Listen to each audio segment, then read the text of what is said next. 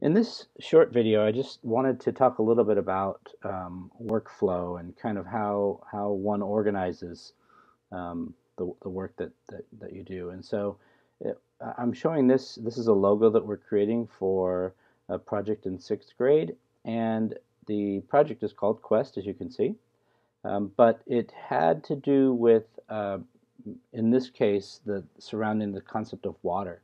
And so I was trying to bring in some influential graphics, and so you can see down here a graphic of a sunset and palm tree.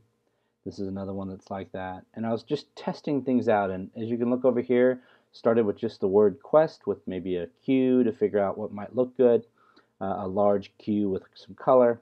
And then I found this online when I was looking for sunsets. When I was looking for waves, I found this item that really kind of looked like a Q in some ways. And so I thought, oh, okay, well, what if I make that into an actual Q? And so going through processes like this allows me to iterate over time and move from sort of one idea to the next and get feedback from the people who are on the team. Using this workspace like this allows me to put all my materials on the outside and then put my current test material on the inside, the part that actually gets printed. In this case, I would just share out, each of these models would end up in this space so that I can share out what was ever on the actual artboard.